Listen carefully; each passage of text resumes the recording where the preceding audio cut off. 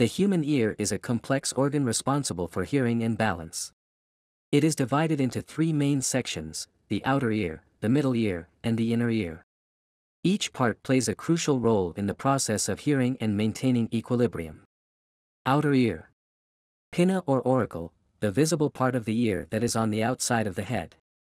It's made of cartilage and skin and is shaped to capture sound waves and funnel them into the ear canal.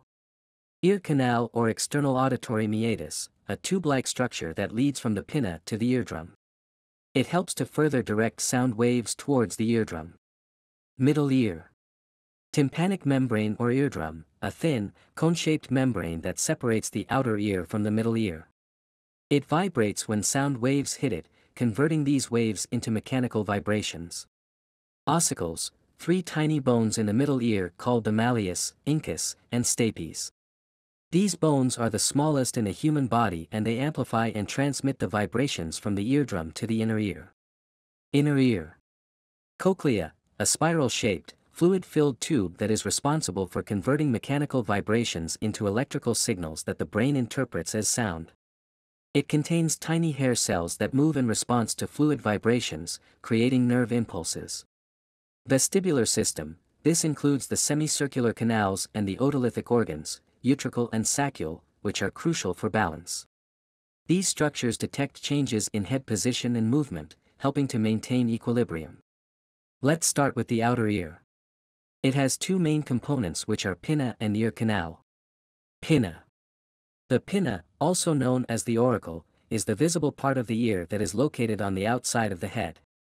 It's a key component of the outer ear and plays an important role in the hearing process. Here are some details about the pinna. Structure and composition. The pinna is primarily made up of cartilage covered by skin.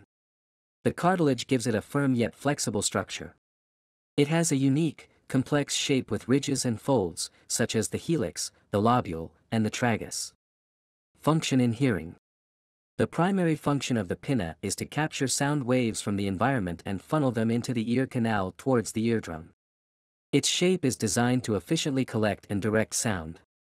Different parts of the pinna help in gathering sounds coming from various directions, which is important for locating the source of a sound in the environment. Role in sound localization. The pinna plays a significant role in vertical sound localization, determining whether a sound is coming from above, below, or at the same level as the listener.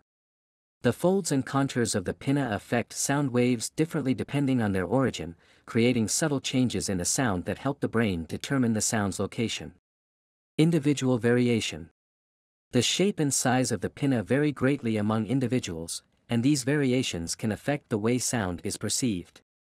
Despite these differences, the basic function of sound collection and direction remains consistent. Non-hearing functions. The pinna also contributes to the aesthetic and facial identity of an individual. It can be a site for adornment, such as earrings, which is a common cultural practice across many societies. Limitations. While the pinna is important for sound collection and localization, it does not play a role in the actual processing of sound. This is done by the inner parts of the ear and the brain. Ear canal or external auditory meatus. The ear canal, also known as the external auditory meatus, is a key component of the outer ear and plays a crucial role in the hearing process. Here's a detailed explanation of its structure and function. Structure. The ear canal is a tube-like passage approximately 2.5 centimeters, 1 inch, in length in adults, leading from the outer ear to the eardrum. It is slightly curved in shape, which helps protect the eardrum by preventing direct entry of foreign objects. The outer third of the canal is made of cartilage, similar to the pinna, while the inner two-thirds consist of bone. The bony part is surrounded by a thin layer of skin. Lining. The skin lining the ear canal contains hair follicles and glands that produce earwax, cerumen. This wax plays several important roles in ear health. Function in hearing. The primary function of the ear canal is to conduct sound waves from the outer ear to the eardrum. Its shape and length are designed to amplify these sound waves and optimize their transmission. Protection. Earwax produced in the ear canal has protective properties. It traps dust, dirt, and other particles, preventing them from reaching and potentially damaging the eardrum. The wax also has antibacterial and antifungal properties, helping to keep the ear canal healthy. The slight curve of the canal, along with the presence of hair, also helps in protecting the deeper structures of the ear from foreign objects and insects. Maintenance of ear health. Normally, the ear canal is self-cleaning. Earwax and debris gradually move out of the canal due to the movement of the jaw, like when chewing, eventually drying up and falling out of the ear. Overcleaning or using inappropriate objects to clean the ear can disrupt this natural process and lead to problems like impaction, irritation, or infection. Sensitivity. The skin in the ear canal is thin and sensitive, making it susceptible to irritation and infection. Conditions like otitis externa, swimmer's ear, can occur due to inflammation or infection of the ear canal. Resonance. The ear canal also contributes to the resonance of sound frequencies, particularly those important for understanding speech. This resonance enhances certain frequencies, making it easier to hear and interpret spoken words. Lobule, earlobe. Structure. Composition. Unlike the rest of the pinna, the earlobe contains no cartilage. It is composed of connective and adipose tissue, making it soft and pliable. Variability. Earlobes vary greatly among individuals in size, shape, and whether they are free or attached. Function. Cultural and cosmetic. The earlobe doesn't have a direct role in hearing. Its significance is more cultural and cosmetic, often being a site for jewelry, earrings, and body modification. Genetic marker. The characteristic of having attached or detached earlobes is a commonly cited example of a simple genetic trait. Middle ear. Middle ear have two major components, tympanic membrane and ossicles. Tympanic membrane or eardrum. The tympanic membrane, commonly known as the eardrum, is a critical component of the human ear, playing an essential role in the process of hearing. Here's a detailed explanation of its structure, function, and importance. Structure. The eardrum is a thin, semi-transparent membrane that separates the outer ear from the middle ear. It's roughly oval in shape and measures about 8 to 10 millimeters in diameter in adults. The membrane is composed of 3 layers. The outer layer is continuous with the skin lining the ear canal. The middle layer is fibrous and gives the eardrum its strength and ability to vibrate. The inner layer is mucous membrane, similar to the lining of the middle ear. Function in hearing. The primary function of the eardrum is to convert sound waves that travel through the air into mechanical vibrations. When sound waves enter the ear canal, they strike the eardrum and cause it to vibrate. The frequency and intensity of these vibrations correspond to the frequency and loudness of the sound waves. These vibrations are then transmitted to the 3 small bones, ossicles, in the middle ear, the malleus, incus, and stapes. Role in middle ear protection. The eardrum acts as a barrier, protecting the delicate structures of the middle ear from foreign objects, bacteria, and water that could enter through the ear canal. It also helps to maintain the proper pressure balance between the external environment and the middle ear, which is crucial for the proper functioning of the middle ear bones. Sensitivity and damage. The eardrum is sensitive and can be damaged by various factors, such as loud noises, sudden pressure changes, infections, or physical trauma, like poking it with a cotton swab or other object. A perforated eardrum, a tear or hole in the eardrum, can lead to hearing loss, pain, and increased susceptibility to ear infections. Healing. In many cases, a damaged eardrum can heal on its own, but severe tears may require medical intervention, such as surgery. Diagnostic relevance. Examination of the eardrum can provide valuable information about the health of the ear. Changes in its appearance can indicate various conditions, such as infections, fluid in the middle ear, or eardrum perforation. Effect on hearing.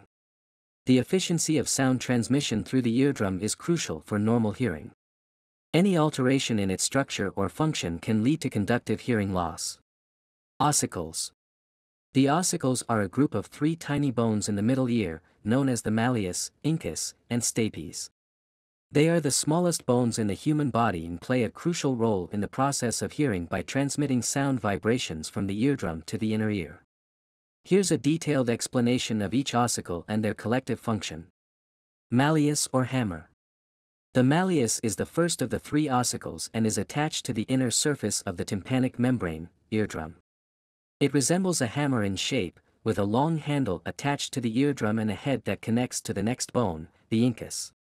When sound waves cause the eardrum to vibrate, these vibrations are transferred to the malleus. Incus or anvil. The incus is the middle bone, situated between the malleus and stapes. It has an anvil-like shape and serves as a bridge for transmitting vibrations from the malleus to the stapes. The joint between the malleus and incus allows efficient transmission and amplification of these vibrations. Stapes or stirrup. The stapes is the smallest and last of the ossicles, named for its stirrup-like shape. It has a footplate that fits into the oval window, a membrane-covered opening to the inner ear. Vibrations transmitted to the stapes cause the footplate to move in and out of the oval window, creating waves in the fluid of the inner ear or cochlea. Collective function of the ossicles. Transmission and amplification.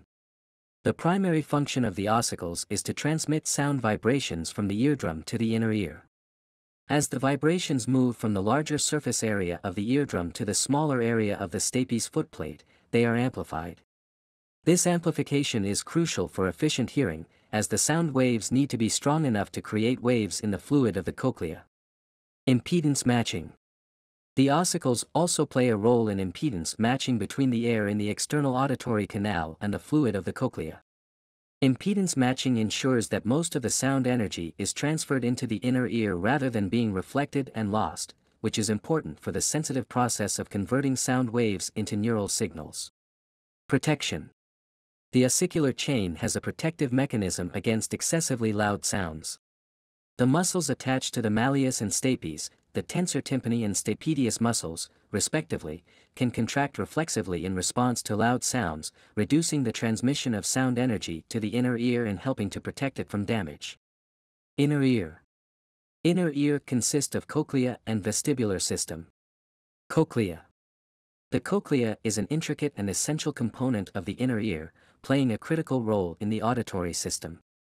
It is responsible for converting mechanical sound vibrations into electrical signals that the brain can interpret as sound. Here's a more detailed look at its structure and function. Structure of the cochlea. Spiral shape. The cochlea is a spiral-shaped, coiled tube resembling a snail shell. It makes about 2.5 turns around a central bony pillar called the modiolus. Internal division. Inside, the cochlea is divided along its length by two membranes, the Reissner's membrane and the basilar membrane. This division creates three parallel, fluid-filled chambers or canals, the scala vestibuli, scala media, cochlear duct, and scala tympani. Scala vestibuli and scala tympani. These two chambers are filled with a fluid called perilymph, which is similar in composition to cerebrospinal fluid. The scala vestibuli begins near the oval window, where the stapes bone transmits sound vibrations into the cochlea. The scala tympani ends at the round window, another membrane-covered opening that allows for fluid displacement within the cochlea. Scala media or cochlear duct. The scala media contains a different fluid called endolymph, which is rich in potassium and crucial for the transduction process.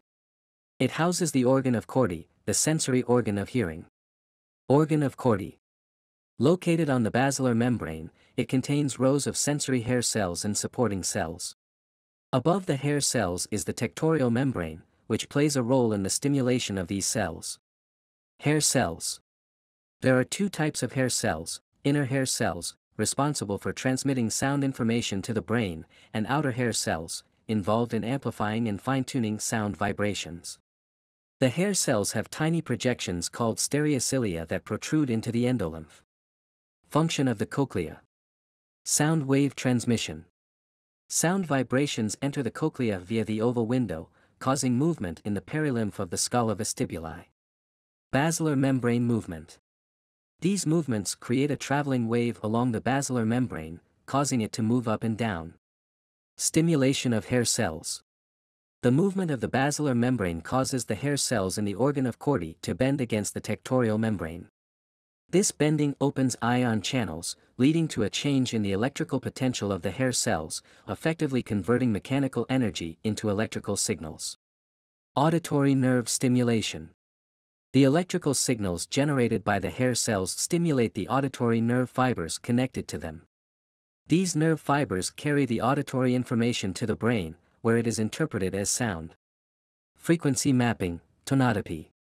Different frequencies of sound affect different parts of the cochlea. High-frequency sounds cause more movement at the base of the cochlea, while low-frequency sounds affect the apex. This tonotopic organization allows the brain to distinguish between different sound frequencies. Importance in hearing. The cochlea's ability to perform auditory transduction, converting sound waves into electrical signals, is fundamental to our sense of hearing. Damage or dysfunction in the cochlea can lead to hearing loss, underscoring its critical role in the auditory system. Vestibular system. The vestibular system is a complex sensory system that is crucial for normal movement and balance.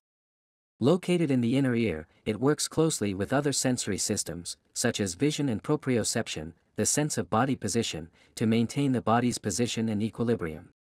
Here's a detailed look at its structure and function. Structure of the vestibular system. Semicircular canals. There are 3 semicircular canals, anterior, posterior, and lateral, in each ear, oriented at roughly right angles to each other. These canals are filled with a fluid called endolymph and contain a sensory organ called the crista ampullaris. The crista ampullaris has hair cells similar to those in the cochlea, and their movement in response to fluid motion is crucial for detecting rotational movements of the head. Otolith organs. These consist of the utricle and saccule, which are responsible for detecting linear acceleration and gravity.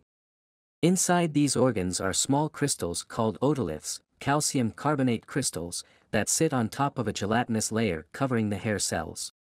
Movement of the head causes the otoliths to shift, which bends the hair cells and sends signals to the brain about the head's position relative to gravity and linear motion. Function of the vestibular system. Balance and equilibrium. The vestibular system provides critical information about motion, head position, and spatial orientation. It helps maintain balance and stabilize the eyes and body during movement. Detection of head movements. The semicircular canals detect rotational movements, like turning the head side to side, nodding, or tilting. Each canal is sensitive to movements in a different plane, covering a full range of head rotations. Detection of linear movements and gravity. The otolith organs, utricle and saccule, detect linear movements, such as forward-backward, up-down, and side-to-side motion, and the effects of gravity. They help in understanding the orientation of the head relative to the ground, aiding in balance and posture. Vestibulo-ocular reflex, VOR. This reflex stabilizes vision during head movements by producing eye movements in the opposite direction of head movement, allowing for clear vision while moving. Integration with other systems. The vestibular system works closely with the visual system and proprioceptive sensors in the body to maintain balance and spatial orientation. Information from the vestibular system is sent to the brainstem, cerebellum, and other areas of the brain to help coordinate movement and balance. Clinical importance. Disorders of the vestibular system can lead to symptoms like dizziness, vertigo, balance disturbances, and visual disturbances during movement. Vestibular function is often assessed in patients with dizziness or balance problems to determine the underlying cause.